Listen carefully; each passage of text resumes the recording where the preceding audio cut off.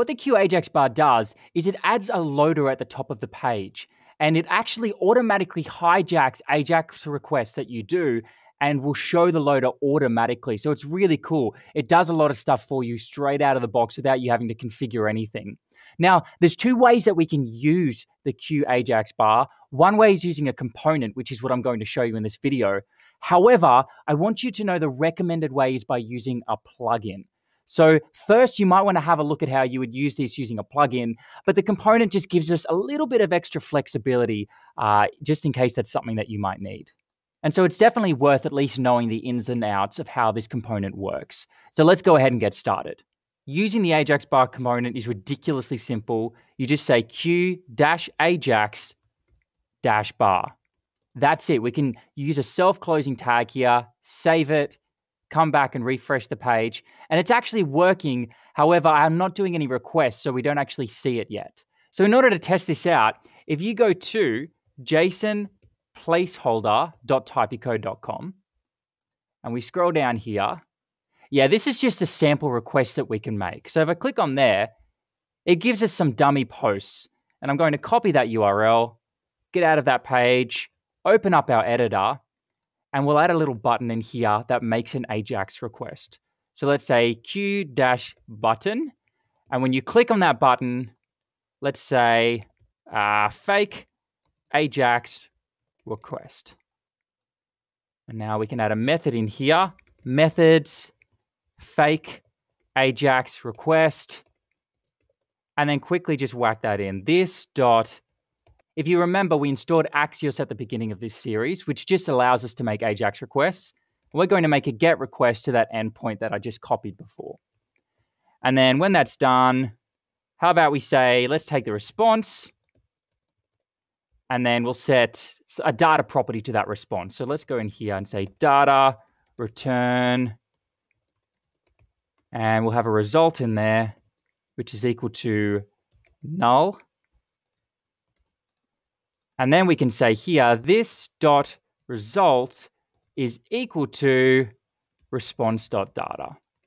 Okay, so make an Ajax request to here, and then get the response and set result, so this variable here, to the data within that response.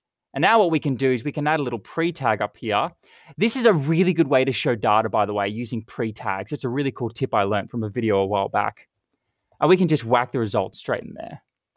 So let's come back, refresh the page. Now let's add a label to that button.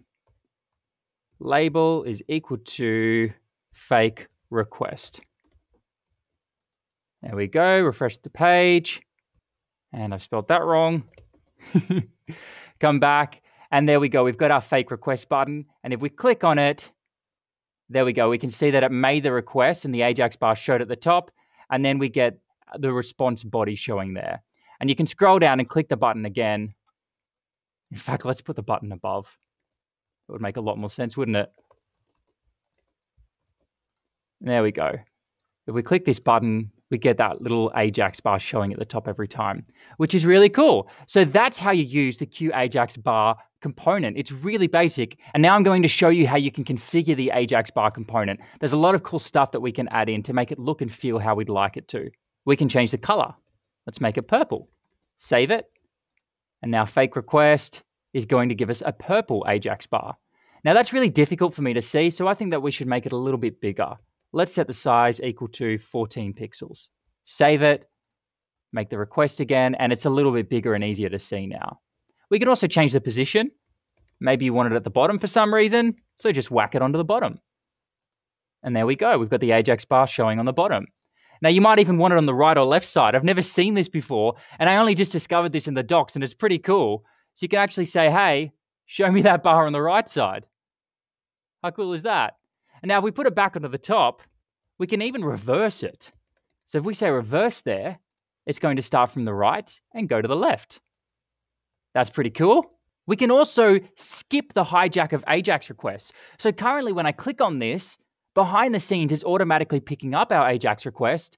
We can even do this, skip-hijack. Save it, come back, refresh the page. And if I click on the button now, you'll notice that it's not showing up anymore. And this means that we can take total control over the Ajax bar and use it however we wish. I'll show you what I mean. Let's turn this into a reference. And the reference, we'll just call it bar, keep it super simple. And I'm going to comment this out for now. And when we click on that button, we're going to start the bar ourselves by saying, what about we set this to a variable? Const bar is equal to this.refs.bar. So what we're doing is we're taking this component here and we're setting it to the bar constant. So let's just come down here and we'll say bar.start, like so. What have I done wrong here? Oh, of course. Let's bring this back in. I commented out too much. So we just want to comment out the request and we want to whack this within that method. There we go. How silly of me. So now when we hit the fake Ajax request method, it's going to set bar to this component here, the bar component, and then it's going to start the bar. So if we click on that, there we go. The bar has started. However, it's never going to reach an end because we never told it to stop. So let's come down here and we'll just say set timeout. Oh, cool. I got a snippet for that. So in 3,000 seconds, we're going to say, well, sorry, in 3 seconds, we're going to say bar.stop. Save that. Click on the button. 1, 2, 3. And it finishes after 3 seconds. So now we have total control over the bar component. Now, once again, if you're going to use this component, first explore using it as a plugin. I just wanted to keep this video specific to using bar as a component, but have a look at both ways and choose whatever makes most sense for you. See you in the next video.